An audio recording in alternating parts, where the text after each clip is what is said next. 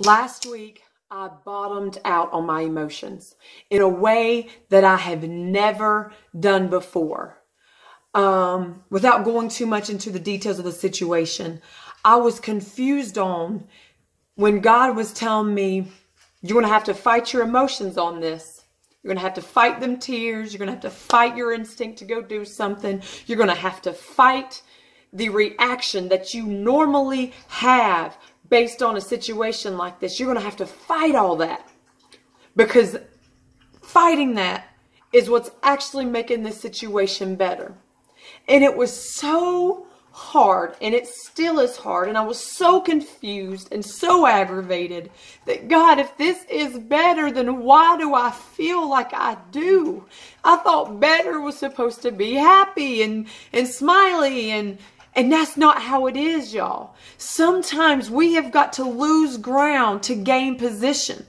Sometimes, like Pastor Furtick said this weekend, and of all weekends for him to deliver this message was a godsend to me, that sometimes better feels backwards. And you have got to hit a pit. I had to hit a pit of my emotions. I had to fight the emotions that I had to go save and do what I've always done. To understand, to better the situation was not for me to save it, but to give it to Him. And as hurtful as it is, and as painful and as confusing as it is, for me not to go do something that would help my emotions, help me not feel this way, I had to take a step back and look at the bigger picture. And God said the bigger picture is better. But for that bigger picture to get better, you're going to have to fight your emotions and fight your reactions to right now. Can you do that for me? And so the fact that this weekend Pastor Furtick preached when better feels backwards,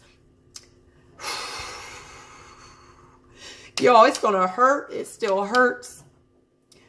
But when better feels backwards,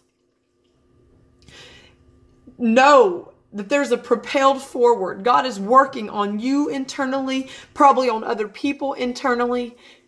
And sometimes you got to fall back for everything else to be better